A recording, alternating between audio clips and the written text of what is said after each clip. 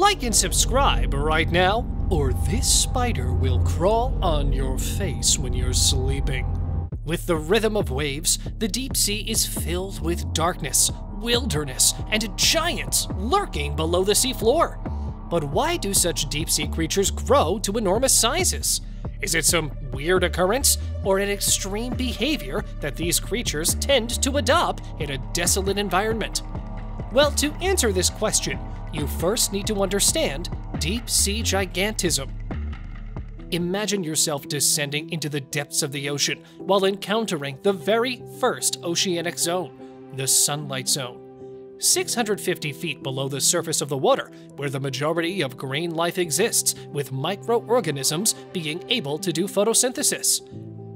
Next comes the twilight zone, at the depths of 3,300 feet below, way beyond the reach of sunlight. Dark and cold, with no concept of photosynthesis happening here. Going further, 13,100 feet deep comes the midnight zone, with the only light that can be seen being the glowing bioluminescence from the skins of sea creatures. And with pressure increasing up to 600 times more than that of our terrestrial world, comes the abyssal zone, at 19,700 feet down the bottomless pit. But for a fact, life doesn't just stop here. Below this, in the darkest depths of the V-shaped trenches, where creatures are actually evolved to be exceedingly freaky, or sometimes enormously big and terrifying. The deeper you go down the waves, things get weirder.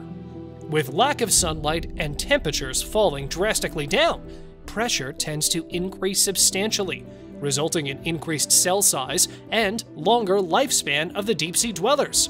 And with that being said, lack of food resources and abundance of oxygen plays a significant advantage when it comes to being large in size because of the following two reasons. High energy levels, low metabolism. This means that these gigantic creatures have slower metabolism rates, helping them to conserve more energy. And the fact that these creatures are made to survive in such cold temperatures means they don't need to maintain the body temperature. Instead, they use this same energy to store food in harsh times. Speaking of which, let's take a look at this giant squid comfortably luring below 6,336 feet deep in the water. Compared to the regular squids, which are no more than 2 feet long in length, the ones surviving in the deepest of the ocean floor are prone to grow up to the humongous length of 43 feet, with a whopping weight of 606 pounds. Truly exceptional and iconic. With this tremendous size comes an extremely slow metabolism, while taking the Kleber's law to the next level. According to the Kleber's rule, the bigger you are, the more efficient your metabolism, which simply means giant creatures are blessed to have high efficiency with respect to their unimaginably slow metabolism. And that's how biochemistry works for pretty much every organism living on this planet. According to a study, a colossal squid only needs 45 calories to burn each day, with around 0.06 pounds of food requirement per day. And with water getting colder, denser, and heavier, there is this terrifying giant of all, the Greenland sharks, and one of the largest fish in the Arctic. Measuring up to 23 feet in size, it can reach the weight of around 3,086 pounds. And like I said, with how things get weirder as you go down, comes the Bergman's rule, according to which animals have smaller surface area to volume ratio than smaller animals, hence they radiate less heat, thereby keeping themselves warm even in colder environments. In case of deep-sea gigantism, Bergman's rule says that lowering the temperature is what tends to increase the cell size and life expectancy of these deep-sea creatures, and no doubt to why Greenland sharks like to enjoy dwelling at the depths of over 6,562 feet below, where the temperature drops to -2 to -7 degrees Celsius. The incredible shark is one of its kind, able to sustain such low temperatures for 500 years, which pretty much contributes to how and why this living fossil became so huge and tremendously big in size. The next underwater giant is going to be this enigma of the ocean, the red jellyfish, captured at the depths of around 7,200 feet, with the dome diameter of around 3.3 feet, and tentacles reaching up to 33 feet. Fascinating, elegant, and mysteriously big. We all know for a fact that only 5% of the body of a jellyfish is composed of solid mass. The rest is just water, which leads us to another fact stating, as the pressure increases, gases compress. Well, with pressure rising high up to 1,000 times more than that of the atmosphere, there are no air gaps left, and these creatures are mostly water-based, and water is incompressible. Hence, with pressure increasing about 1 atmosphere for every 33 feet of water depth, it doesn't contribute to crushing these deep-sea monsters. But in case this same creature accidentally tends to go up, they can swell up or even explode. For instance, a blobfish living 2,000 to 3,000 feet inside the oceanic bed looks like a regular fish, except when it comes to the surface. With no more pressure applied to hold its soft body intact, it turns into a creepy, swelled-up blob. Now, with animals changing exceptionally in size, here come the giant isopods, who can live for years without having a proper meal. But while the majority of the isopods are around 0.5 feet long, the giant ones can grow up to 1.67 to 2.5 feet in length. Well, there's a reason why these animals living under the deepest of the oceans evolved drastically fast.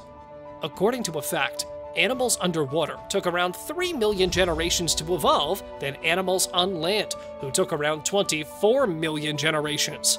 Also, the largest ocean-going animals are larger than any of the land animals that ever lived. For example, whales and elephants. This is because of the buoyancy of an aquatic animal, allowing it to feel lighter in water. Again, take an example of a whale, whose organs will probably be crushed down by its own weight on land. But due to buoyancy, the weight of an animal is efficiently dispersed underwater, hence allowing them to gain more weight, thereby getting enormously big in size. Back to the isopods. These scavengers can eat anything dropped down from the upper layers of the ocean.